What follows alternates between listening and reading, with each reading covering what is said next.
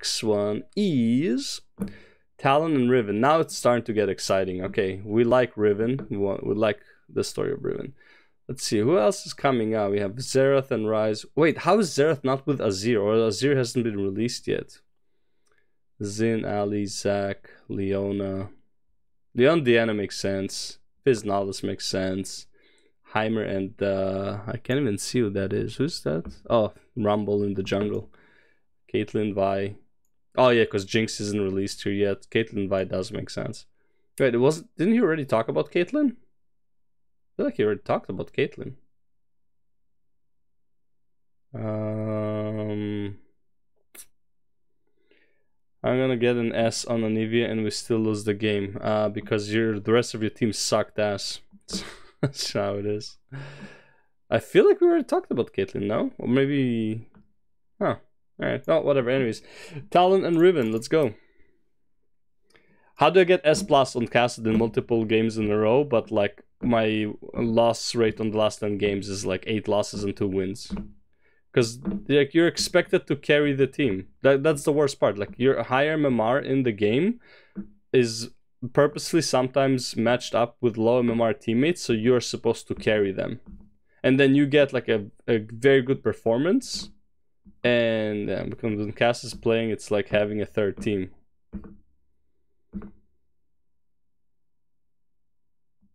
True.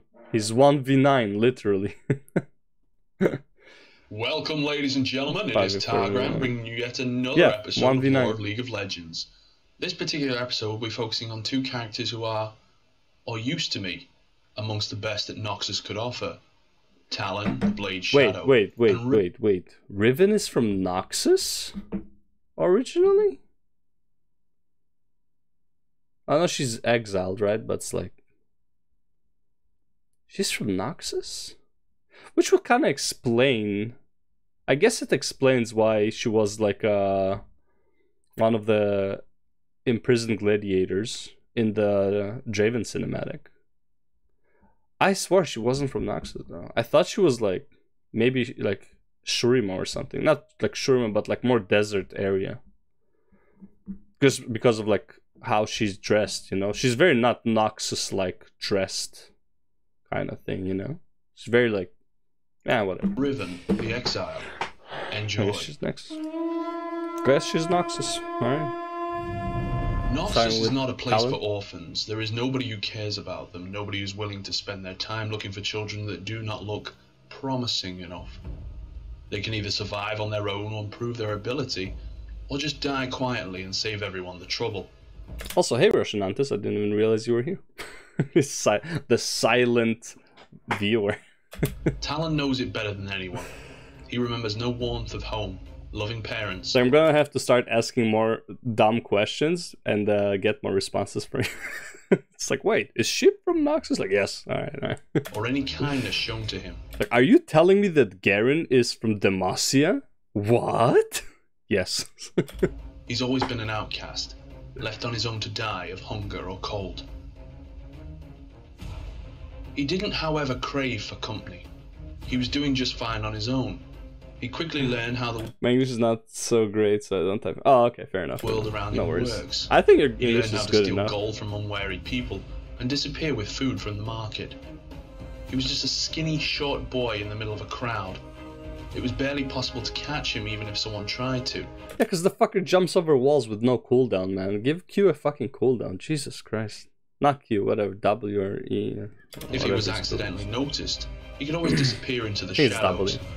It's a vital skill on the streets of Noxus if you're planning to survive longer than a few We have months. Google Translate. As the years passed, Talon learned every alley in the slums by heart. He knew where to look for secret passages, where he could hide from unwanted eyes. He was often getting beaten up or even wounded if he was found by someone who had met him previously, but he'd always found strength to stand back up and run away. Run to save his life. He always found the strength to run away. Yeah, I mean, killing a Talon is a pain in the ass. Well, catching a Talon is a pain in the ass. And try once again, a few hours later. Makes sense. Talon had formed an alliance of sorts with another orphan from the slums, and they were working together. When one was a distraction, the other would steal everything they could. They've even set up a small base for themselves in the canals of the city. It would work perfectly, but Talon had been failed by his friend too many times. He couldn't trust him. That could cost him his life in this part of Noxus. When his companion had brought a pair of daggers into their hideout thinking about selling them, Talon had a different idea. He'd overheard people talking many times, sometimes local people, but mostly visitors to the city. There's only one way to survive in Noxus, they said, to have a weapon and know how to use it. Sense. There's no time for friendship and no time for bonds. They're too easy to break and even easier to abuse. Weapons. That was the key to survival. And now, holding those two cheap daggers that had not been sharpened in ages, he felt power. All of his aggression, all of his hate that he had been holding within himself was about to explode. He did not care about what his friend had to say. Is this Captain America talent skin or some shit like that? What's at the start? Too many times Talon had been put in danger because of his failures. Too many times he had to do everything on his own. He'd had enough. The weight of the daggers was a pleasant one. He smiled, rushing forward to sink a blade in his companion's throat, cutting it open.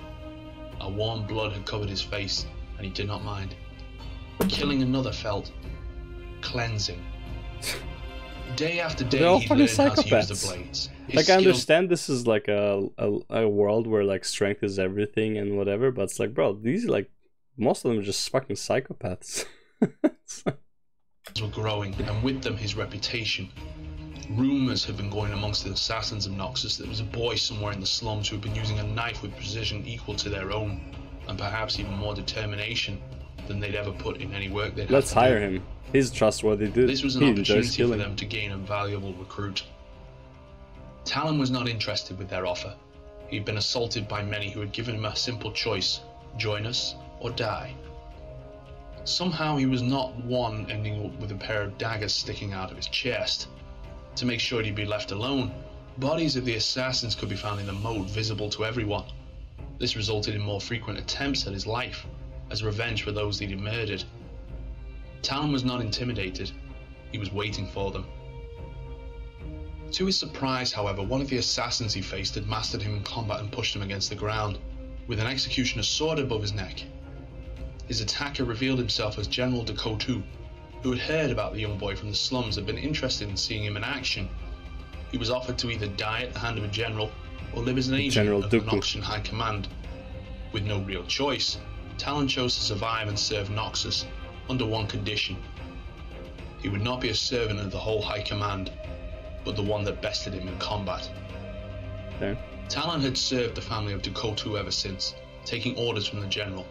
Count They Dooku. took him to every corner of Valorum, sometimes risking his life, but he wasn't afraid. It was a great opportunity to hone his skills and learn more about his own limits. Under his command, Talon had become one of the most feared assassins of Noxus. When the general vanished, Talon had theoretically regained his freedom, but throughout his service, he'd gained immense respect from the general, and he was almost like a father that he'd never had. Alright, so friends are useless because they can be taken advantage of, and you can be taken advantage because of your friends. But a random dude becoming your father is not useless. True. Talon is determined to find out who's arranged the general's everyone needs a role model, right? disappearance and tracking them down.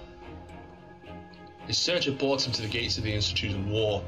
There, he hopes to find people responsible for everything. He intends to make them pay. Okay.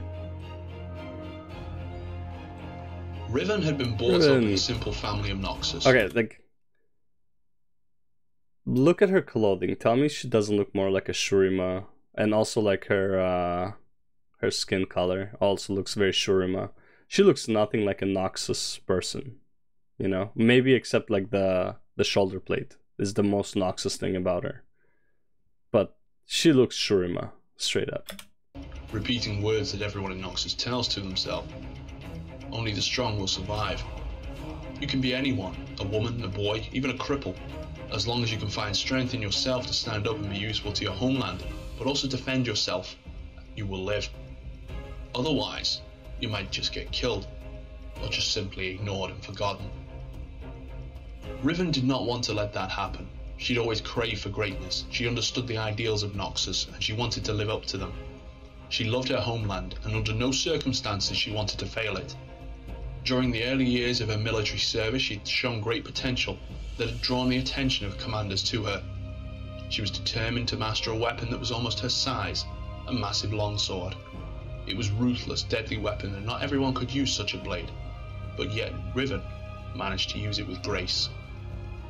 Her true strength, however, was not in her blade, but her mind.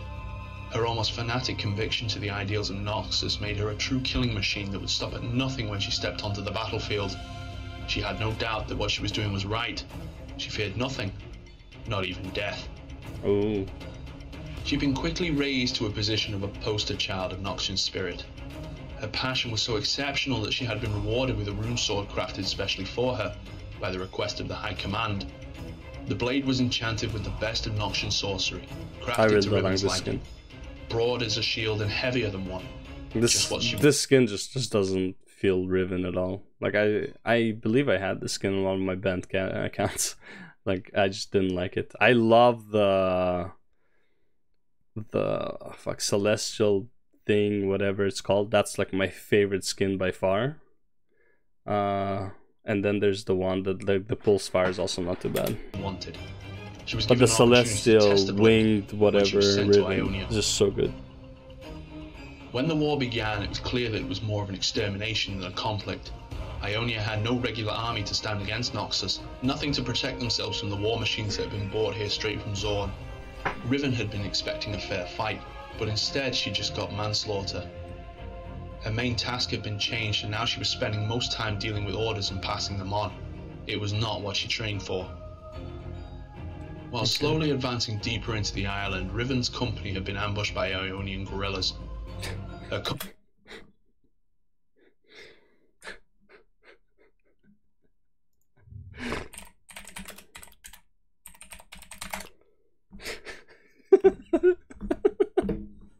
I know he said guerrilla, like guerrilla fighters.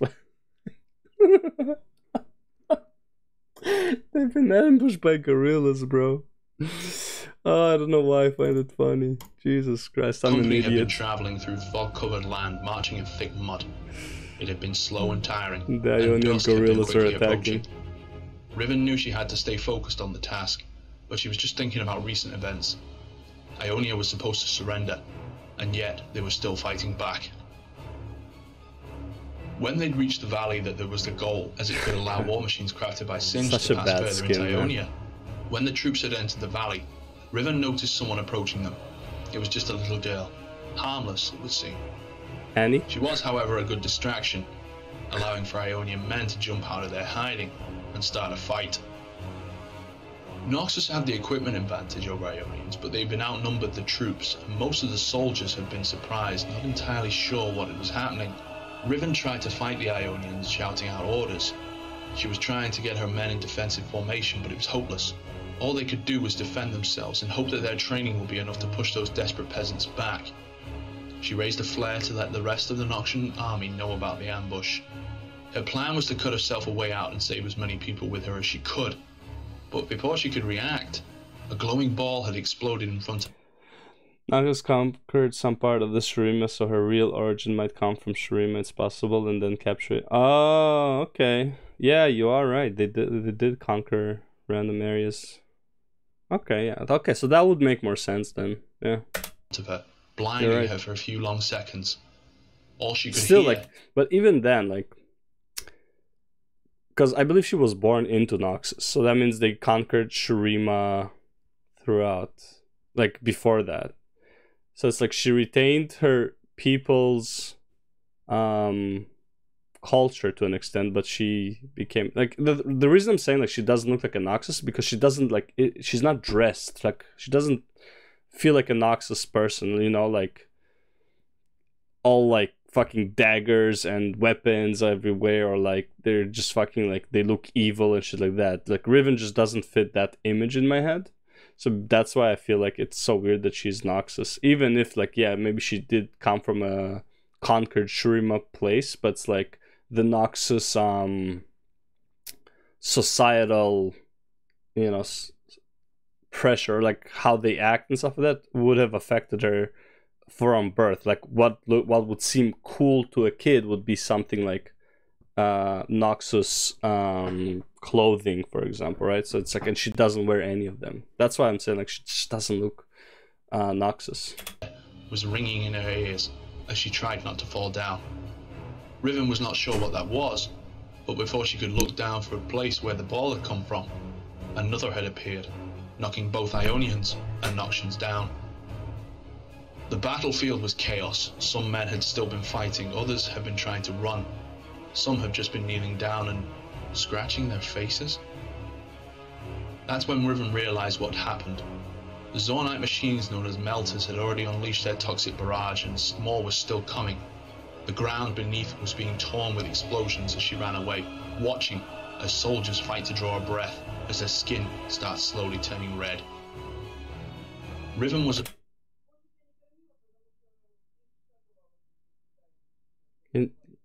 Is it me, or does her foot look extremely fucking weird? Look at this shit. What is this? Since when does your toe do that? Why is her toe like 1, 2, 3, 4, so 4 toes? Why is the 5th one here? Who drew this? What is this? was an officer. Her armor was better than most. It was probably what saved her life. I don't think you can see it very well though in this. Actually, yeah, I can see it in the stream. But the image of her own men, her soldiers dying such a terrible death had been burnt into her mind. Her confidence and conviction had slowly disappeared, turning into fear and anger. She's been counted dead by the High Command, which only helped her cause. Riven has shattered her sword and started a new life. She wanted to prove that Noxian ideals are still good. Oh, she exiled herself. But the way they are executed is not acceptable. She still loves her homeland and is willing to fight for it.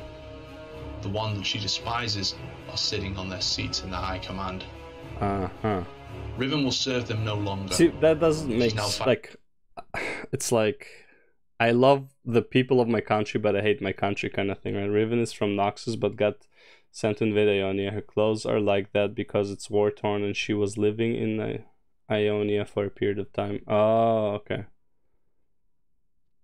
Okay, I see. So the clothes we see her in is like after the fact. That's why she's not dressed in like Noxus clothes.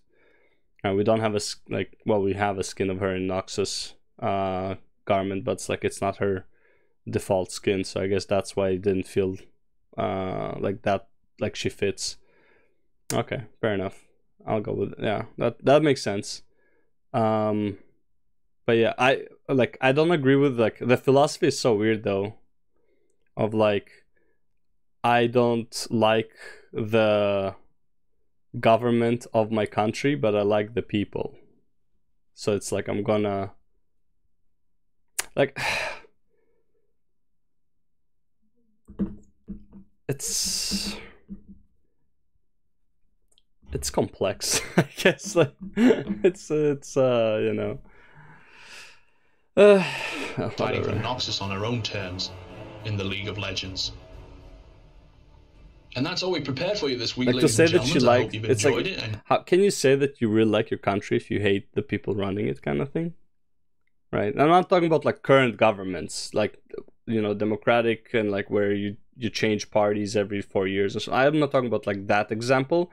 I'm talking about the example of like like Noxus is built on strength, right? The strong rule, right? So it's like, so you like that part of Noxus, you just don't like who the strong people were who started to rule, right? So it's like the philosophy doesn't change, the people are also the same, kind of thing. It's like, it's not like there's like multiple parties fighting for supremacy. It's like, no, the strong rule, that is the rule of Noxus. And she's like, yeah, but I love Noxus, but I don't like the government. It's like, so you want to change the government, so you don't love Noxus, kind of thing, you know? It's like you're going against what Noxus stands for in that regard. That's kind of like how I understood what he said there, which like she still loves Noxus, but she like doesn't like who's running it or something like that. It's politics. It is what it is. Anyways, I'll go to the next one.